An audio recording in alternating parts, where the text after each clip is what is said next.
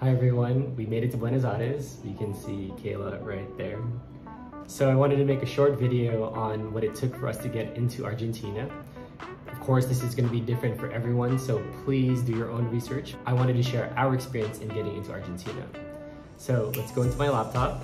Typically what I do is I type kayak COVID on Google, and that brings me to the kayak website where you can find a map.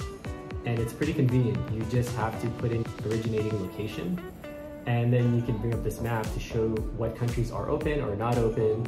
So in this case, we're going to Argentina, and you can see that right now Argentina is not letting unvaccinated visitors visit, but if you are vaccinated, you can come.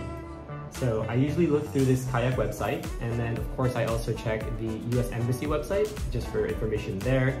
And it is convenient because sometimes airlines send you an email a few days beforehand with all the information you need. So those are my three main resources. In any case, for Argentina, what you need is your vaccine card, your COVID test, and a declaration form that you fill out online, which is pretty easy. And they also claim that you need insurance with COVID coverage. But the thing is, they didn't check that for us.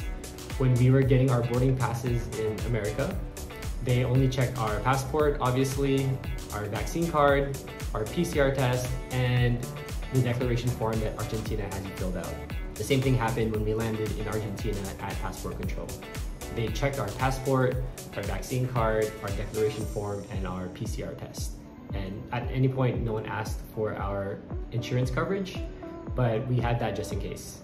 That's what the current entry requirements are for Argentina. At the end of the week, I plan to put out another video just summarizing the first 7 days in Argentina, so stay tuned.